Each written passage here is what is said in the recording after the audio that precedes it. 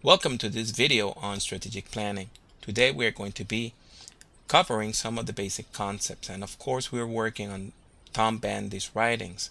My name is Pablo Jimenez and I am going to be your instructor for this video.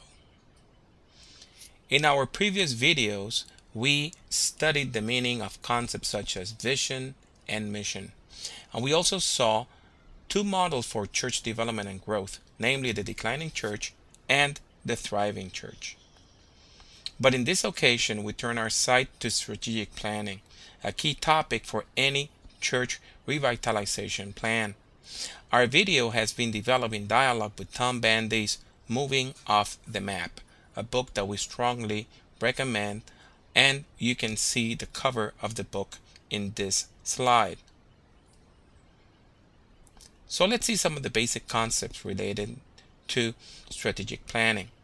Our thesis is that the real reason churches are dying in the midst of a changing cultural environment is that they are relying on the wrong model of leadership.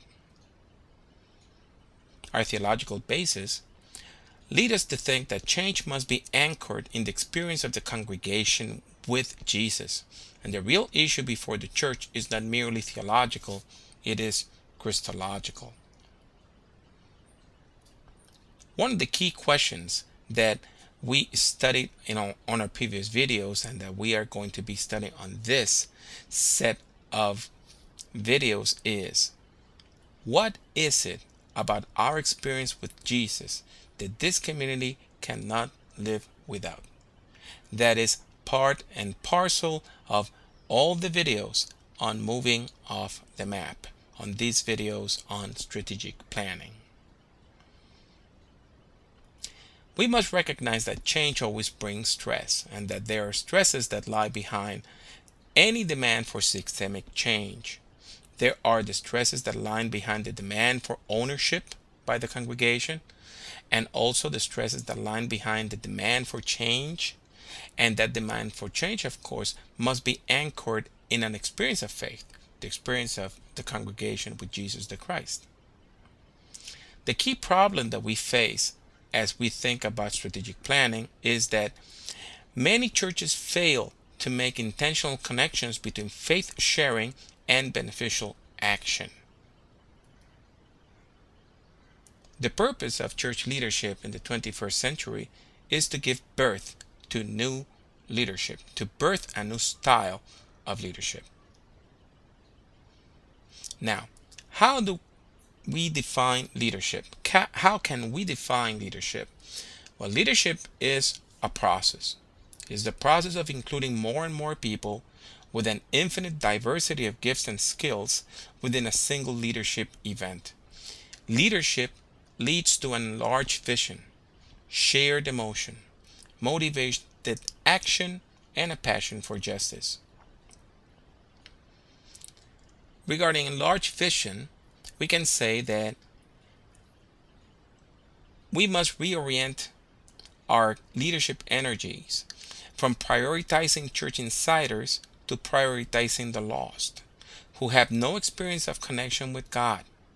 We must discover in detail the real diversity of individual needs and potentials. Shared emotion. The church must share the suffering as well as the celebration of the world. The church must also reveal the spectrum of emotion within us to the public, even if that leaves us vulnerable to criticism.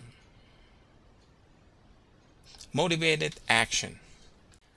Anchor every activity in your unity with God, your gifts and your callings. Simultaneously do good and share the faith motivation for any deed. Passion for justice. Let the passion for justice and the joy of relationship with Jesus the Christ become a single, seamless flow of positive energy. So let's now introduce system analysis. In Moving Off the Map, Tom Bandy details his Congregation Mission Assessment Program, which we are going to be calling CMA. The CMA is intended to go beyond the identification of strengths and weaknesses to the identification of hidden corporate addiction. One of the aims of the CMA is to help the church identify and abandon its addictions. And we define addictions as habitually self-defeating behavior patterns that run like threads among all 7 subsystems of church life. The CMA leads planners through the thriving church system in 3 major stages. Altogether, there are 11 different subsystems of the thriving church that need to be examined. The 3 major stages are foundation, function, and form, and these stages are comprised of 11 subsystems detailed in the following slides. 3 subsystems constitute the church's foundation. These are congregational identity, congregational mission, and congregational organization. The first 3 subsystems are foundational.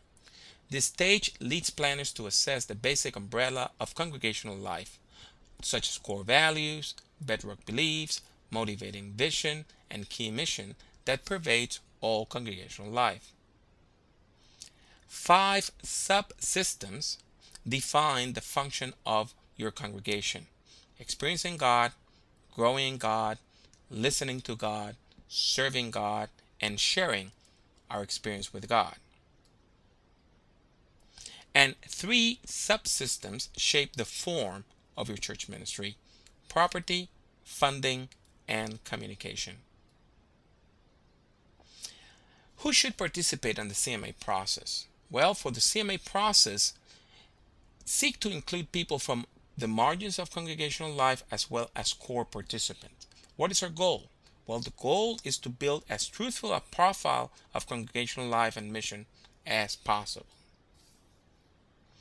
And this finishes our first video on strategic planning. Look forward for the next 2, where we are going to be detailing the CMA process. Blessings.